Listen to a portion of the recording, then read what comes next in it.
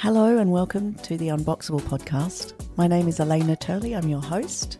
I help mothers recover holistic health and build a soulful, regenerative lifestyle.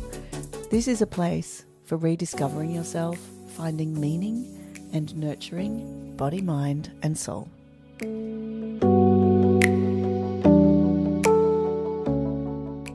I am here today to share with you a conversation that I had with a lady this week about being the parent of teenagers. This seems to be a really interesting theme. What I noticed is from talking to other parents, especially of pre-teens or young children, that there's a lot of fear around parenting teenagers or just of teenagers in general.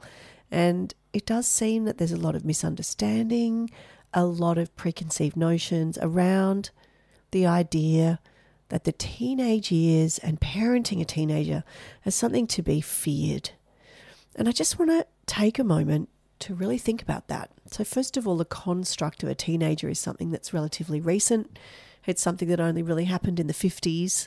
This idea that teenagers, along with that kind of rock and roll culture in America, are these kind of band of roving youths and they have their own culture. They became actually something to market to. They became an idea that really came out of boardrooms, and then it kind of became a cultural trend, and it stuck a little bit, this idea that teenagers are a force to be reckoned with. Now, along with that construct, there is also an idea that is really important around the teenage years. We know that adolescence is a time where, apart from matrescence, that is when women become mothers, it is the second biggest amount of changes that will happen to a person's body, second only to matrescence. And that's straight out of the work of Oscar Sirleach, who his book, The Postnatal Depletion Cure, he did a lot of research into matrescence. So he discovered that those changes that happen to a mother are actually the biggest and greatest changes that will ever happen to anyone in their lifetime, if they happen. And then the next in line is adolescence, which is an all-over system body change. It's a process, and it involves changes at almost every level of a human being. So psychological, physiological, spiritual, emotional, and cultural, I would say as well.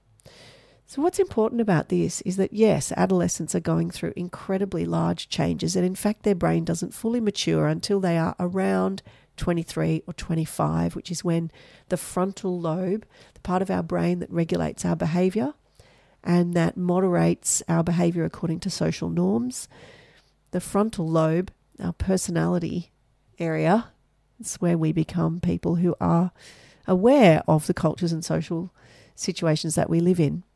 That doesn't fully mature till we're 25. So there is a bit of a lag. But predominantly what's important for this story is that adolescents, yes, are going through a massive change. They're also trying to work out who they are in this new body, in this new set of hormones, in this new role in their life. So there's a lot in flux. There's also a lot of pressure on teenagers these days, I would say. And those pressures include academic pressures, performance pressures. The world is an uncertain and unpredictable place right now, and for teenagers particularly, that presents certain issues. There's no path set in stone for them. It's no longer a given that they will behave in any particular one way. There was perhaps a time in certain socioeconomic strata where it was very obvious that you would do well at school, go on to university or college, and then go on to work in a career that would relatively stay the same. That's no longer the status quo. There's any number of ways that people can experience their trajectory into adulthood. And what that brings with it is a huge amount of uncertainty. So it's little wonder that adolescents are floundering. Mental health statistics are really high at the moment, that there are adverse effects on the mental health of teenagers. They're not always well supported, and sometimes I think that is due to the fact that we don't really understand, or we've lost our understanding. We've also lost the practice of rites of passage. So where there used to be religious or cultural practices around acknowledging that a person is moving from one state to another, from childhood to adulthood, we've often lost those. And I know that in our family we try to emulate and integrate the practices of our various cultures, because we're a mix of cultures. And we do try to create certain experiences that are a little bit along those lines. Let's acknowledge, let's talk about, let's bring into our rituals and our, I guess, just seeing what's going on and talking about it and acknowledging it and celebrating it, and maybe even equipping our teenagers to move forward into adulthood with some support, knowing that they are supported, knowing that they are undergoing a process that has happened for thousands of years. And I think it's really important to do that as best you can. It's not always easy to work out what is your version of that ritual. You may not have a cultural practice.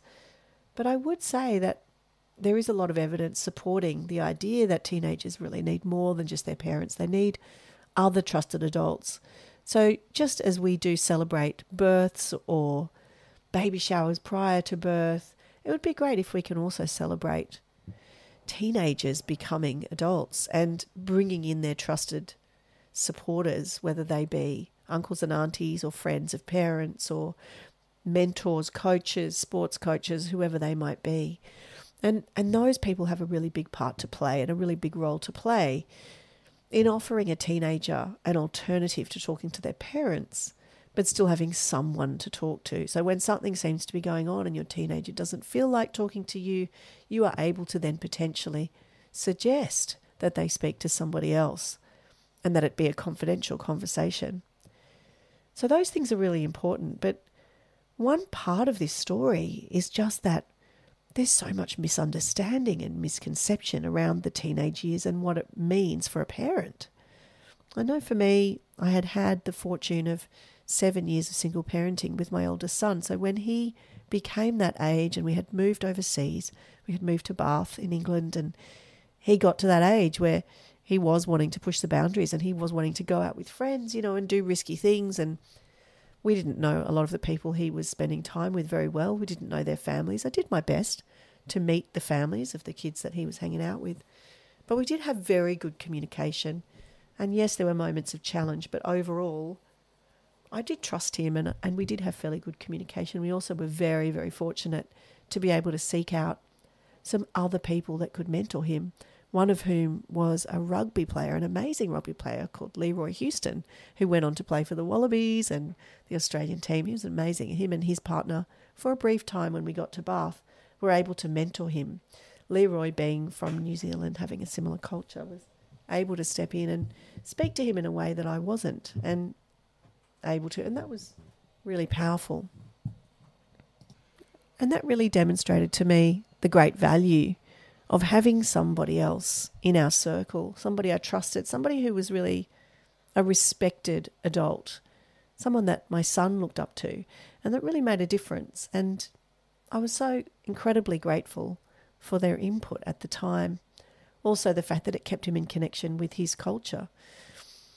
So there are ways that we can creatively, and it's a funny story really, I actually found him on Twitter and asked him if we could come and meet him because I didn't know anyone else from my son's culture in Bath at the time. And he very generously, him and his partner very generously kind of took us in, so sometimes we do need to be a little bit creative. And I remember feeling very silly doing that, but it was amazing, the result. It was a beautiful result.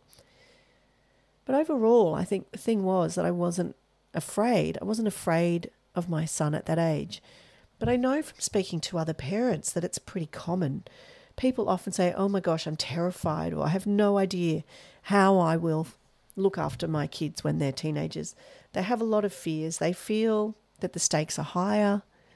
These days there are concerns around the kind of children or young adults that teens might be exposed to. There's a lot of obvious concerns around drugs, vaping, health concerns.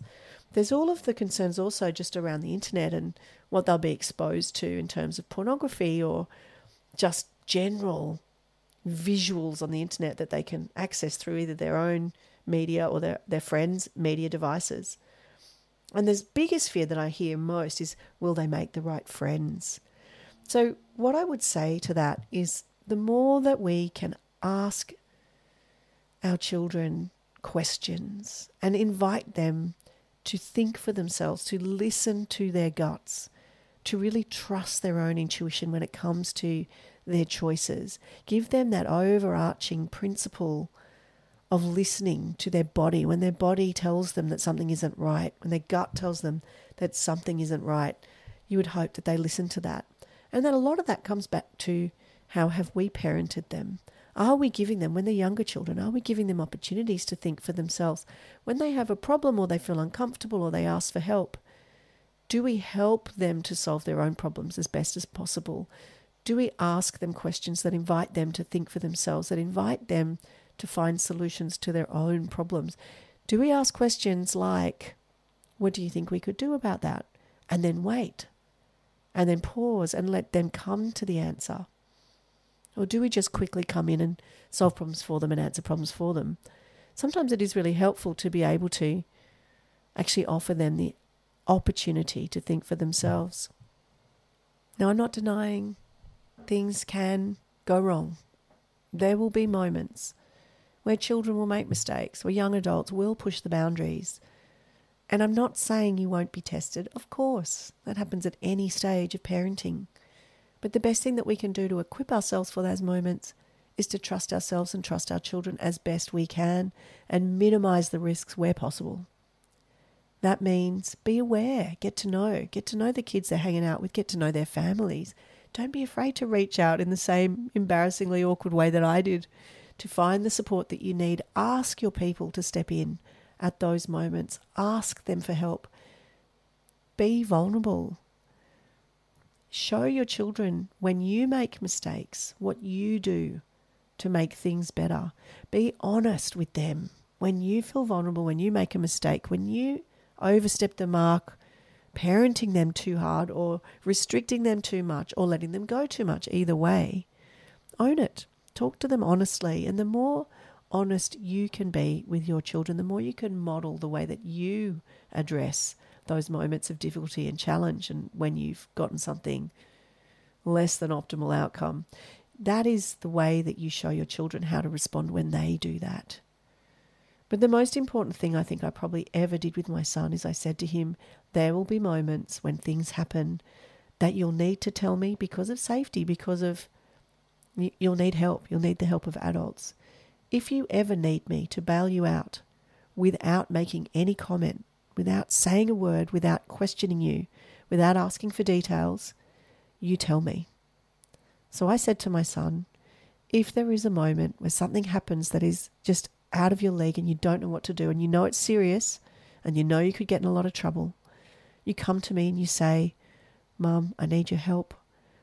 I don't want you to say anything about it. I know I've messed up, but I just need your help. And I will zip it. I will make no judgment. I will keep it confidential. I will keep it a secret if you want me to, but I will help you. I will be there for you. And what that does is it ensures that if anything really serious goes down, they know they can call upon you, no matter what. It doesn't mean there's no consequences. You can address the consequences and you can tell them that. You can say, yes, I will handle it in the moment, and yes, we will talk about consequences afterwards. But in the moment, if you need my help unconditionally, it is always there. And that's really important. And what it meant that when those things did happen with my son, I was able to know about them. I was able to mitigate the consequences of that for other people. I was able to handle sensitive situations in ways that only an adult can, that a young adult or a child cannot. So that was a really powerful thing. It also meant that I trusted he would tell me, which meant I was less fearful.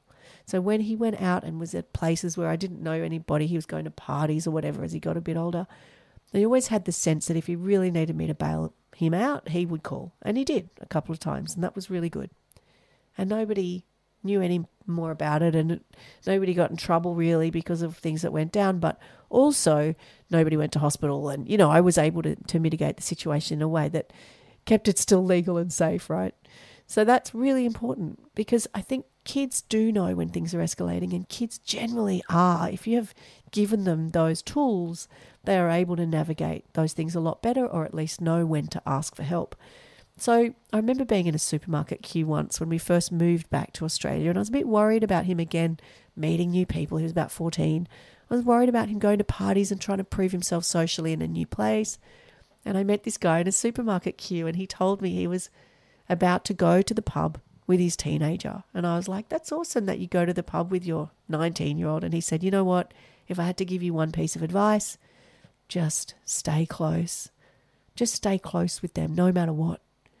And I thought that's the best advice anyone has ever given me about being a parent of a teenager. And it's true. And I say it all the time now. Just stay close no matter what. And that way you've got their back. They feel supported. And most of all, you're with them. You're with them through this huge change. You're with them through this massive process. And it could take a couple of years, and there's a lot of research about how to do that. I'm not going to go into great detail here because it's very personal as well. But whatever you can do to stay close with your teenagers and up to the teenage years will help. And, just my mum always said to me as well, another really brilliant piece of wisdom was take them seriously, not literally. So when they say those really extreme things, I hate you, whatever it is, take them seriously, know that they're having a big feeling, but not literally, and just stay close. So that is my reflection on parenting teenagers. I hope it has been of some assistance to you today, and I'll see you next time. If you have enjoyed this podcast that I produce and release for free, please like, share, subscribe, and follow me on Instagram at Soul Mama Hub.